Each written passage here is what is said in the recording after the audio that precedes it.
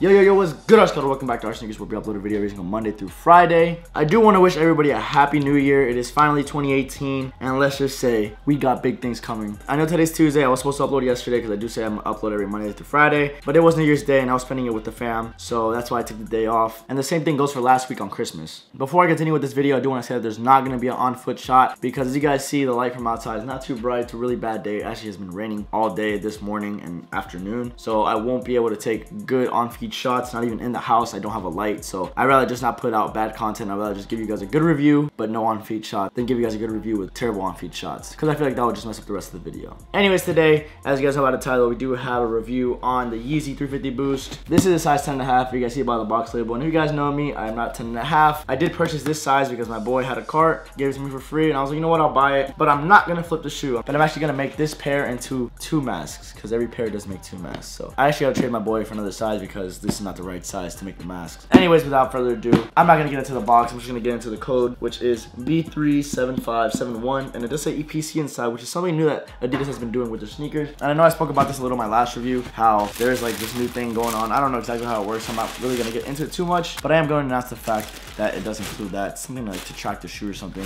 I don't want to get too much into it because I don't know all the info on that. And you guys might be wondering, why am I reviewing a shoe? Shoe reviews are pretty much overplayed, but the reason I do these shoe reviews is to give people that actually want to buy the shoe in the future a video to refer to see if they really want to purchase the shoe. So that's enough talking. Let's get on to the sneaker. This is a color we have never seen on a Yeezy ever before, on any Yeezy, whether it be Nike or Adidas, which makes this shoe that much cleaner. And not only that, but it's a really clean colorway as well. The blue tint on this is really weird because the part that you mostly see when it's blue is the ankle collar right here. The rest of the shoe is not really that. It's like a lighter shade of blue, so the blues don't even match. It's kind of confusing. Like when you look at it, it kind of messes with your eyes. And I know what people did before is that they got their zebras and they colored it in with the blue Sharpie or the yellow ones to resemble the Yebras or these ones, or Yebras, however you call them. But I feel like that color is way off because the highlighter blue is way darker and this one's like a way lighter. It's like, I don't want to say icy blue, but it's like a mint. Well, obviously it's a blue mint, blue tints, so I would say it's like a blue minty color. And honestly, pictures do it no justice because this shoe just looks way nicer in person. You do have the light blue stripe, the blue tint stripe.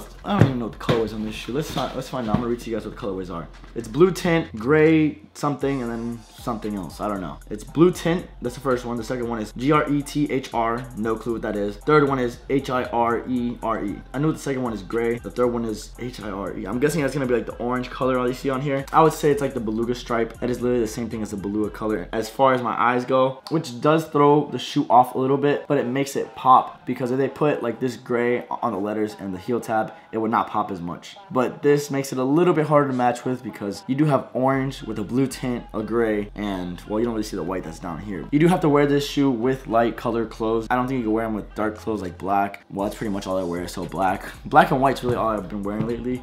It's just the easiest thing to match with no matter what it is, so it's just the easiest thing to match with, so that's really all I've been wearing lately. Moving on to the stripes, you do have the gray stripes like I said. Whatever colorway they said it is what it is. I'm just gonna call it gray. I'm gonna call this blue tint, and I'm gonna call this beluga orange. So the stripes are made of the lighter blue tint, not the ankle color blue tint. This is definitely lighter, as you guys can see. That is a little bit darker. This is lighter. Heel tab is a lighter blue like this one, not like the ankle collar. And the inside of the shoe, the color does match the lighter blue tint, not the ankle collar blue tint. As you guys can see, there's 2 different shades. It does match this blue, as you guys can see. The 3 reflective stripes that you guys see right here, they do match the same color as the lighter blue tint as well. The laces are the lighter blue tint as well, and here you have the 2 hang tags. One of these has like a scan code for the EPC thing, whatever, you know, I was talking about at the beginning of the video. This right here is the paper and it comes in the inside. Going on to the insole, you do have your letters that do not look orange. This reminds me of the Beluga 2.0s because the inside, the letters, they were not orange. They looked like a more of a reddish. They were supposed to match the same color as a Beluga color, but they didn't, so I don't know what Adidas did there. The rest of the insole is a blue tint color, the lighter shade, not the darker shade. As you guys can see, that is 2 different shades from the ankle collar. And on the back of it is white all the way through. And that pretty much covers the rest of the insole. Going on to the outsole, you do have basically another shade of blue tint. And the reason I think this is because it's a different material. This part is blue, and then this part is a little bit more yellow, like it is on all the other Yeezys that have a wider outsole. The zebras, you'll find the same thing, and the cream whites as well. And moving on to the bottom, as you guys can see, it does look a little bit yellow, but these are dead stock, brand new, came from Adidas, and they do have that little bit more yellow tint. As you guys can see, from the midsole to the outsole, there is a little bit more yellowing on the outsole than it is on the midsole. And then of course you do have your little boost windows at the toe area, and then the heel,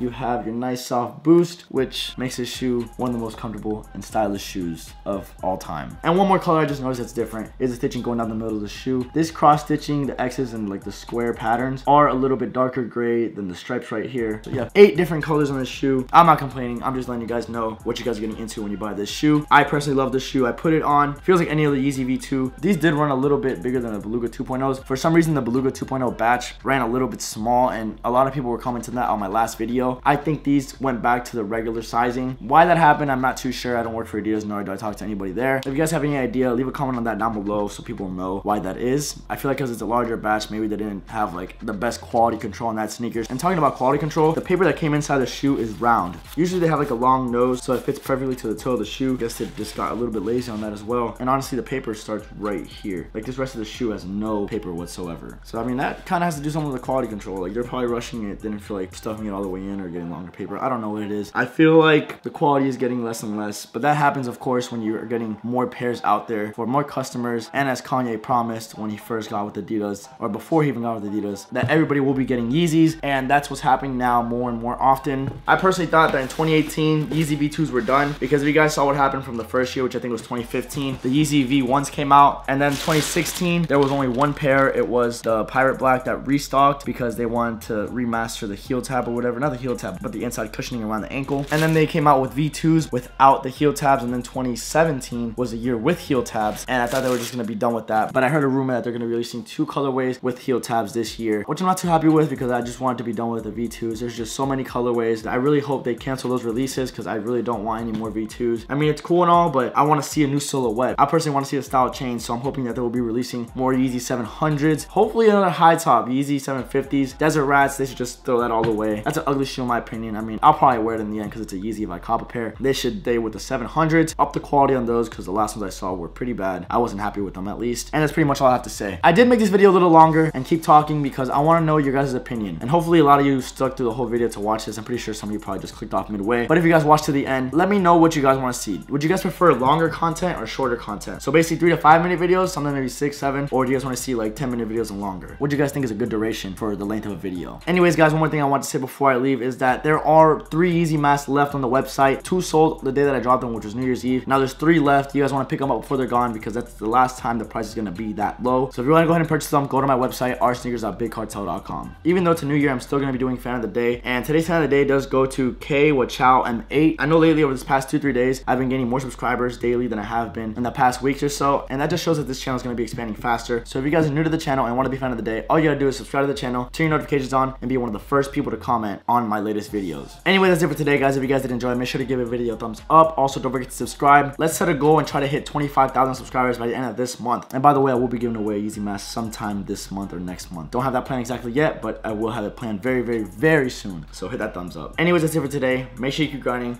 It's your boy Sneaker signing out. Chambea, ala, cabrón, ya no te quedan balas. Chambea.